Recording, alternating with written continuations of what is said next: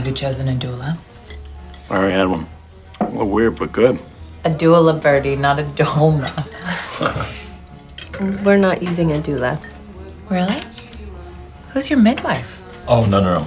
Midwives and doulas are for when the husband's clueless or doesn't want to be involved, and I'm neither of those things.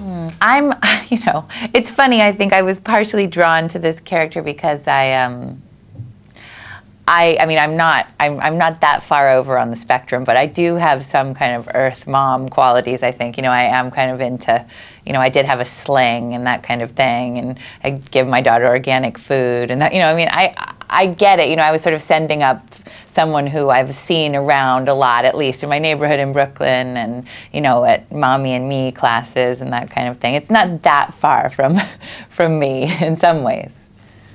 Yeah. I definitely was playing someone who, she's way far over. She's funny, she's sort of making fun of something, in a way. What have you discovered about motherhood that surprised you the most?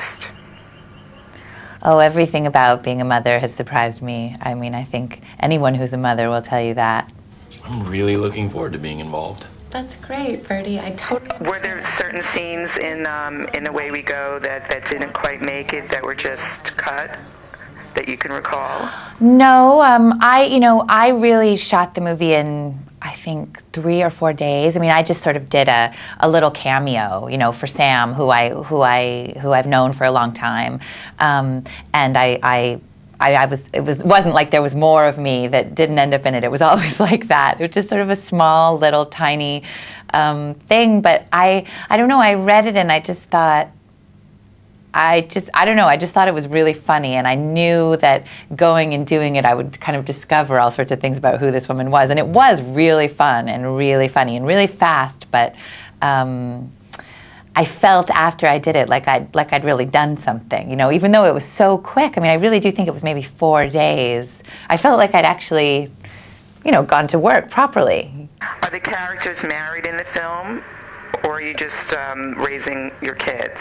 Oh, are we married in the film? Yeah, we are married in the film, I think. Yeah, I think so. Yeah.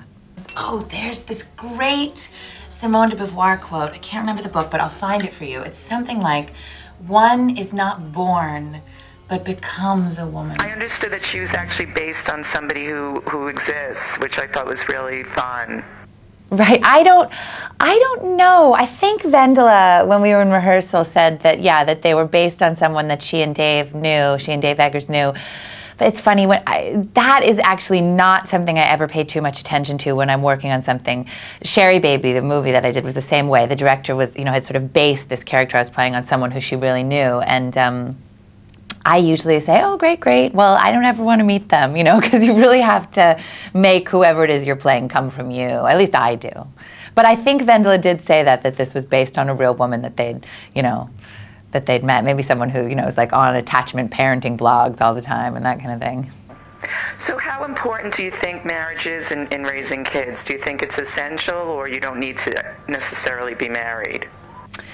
I think it's different for everybody, I think certainly one thing I have learned as a mother is that it really does no good to judge the way anyone else is doing it. It's hard to do, and everyone, I think, has to find what feels right for them.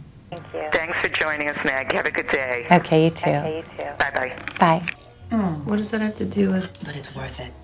The pain is so enlightening, and now having experienced childbirth, I watch CNN and I really feel like I understand war.